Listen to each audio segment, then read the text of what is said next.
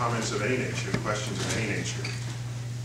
We're in the cultural center here, and I presume that gives us freedom to mention topics that might even be uncomfortable.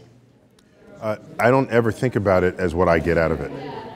I'm a servant of the public's interest. My mindset is I've been called, people want, or they need, or they requested, and I have something to offer.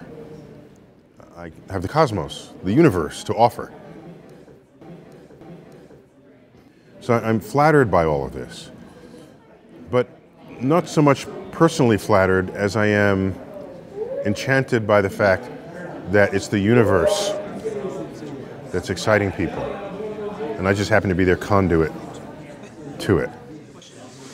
Let's get an interview of Dan. Gold pool. Yeah. Do you mind one for my mom? She's gonna kill me. Really? She almost came today. Oh, it was really amazing, like especially being able to show my research and what I did, because I worked with meteorites, so it was just really cool because him being an astrophysicist, like, and just talking to him about what he actually does, because I'm trying to think about what I want to do in the future.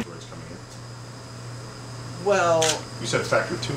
yeah. That's severe. Well, we don't know, so we're trying to figure out this weathering process. Is it some type of earth weathering process that's concentrating aluminum here? There was just a lot of enthusiasm. A lot of people were like laughing, like just really getting into it. He had a great message. Was really promoting science, really just trying to relate, and it was an awesome lecture. I'm really glad I went. That the public, and as perceived through the gatekeepers, cares about scientific discovery, at least cosmic discovery. Look at the headlines garnered by the discovery of the Higgs boson. It was a banner headline in the New York Times. A point I didn't drive home, which I should have. I should have spent a little extra energy. If you don't enter STEM fields, yet you recognize and value the role of STEM in tomorrow's economy, then you can still serve that mission statement. So, in everyday life,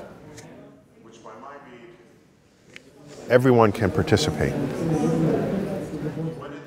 And what a world that would be. You come out with a deep understanding, and I think a very high ego, but properly measured, telling you that we are Stardust. Thank you all.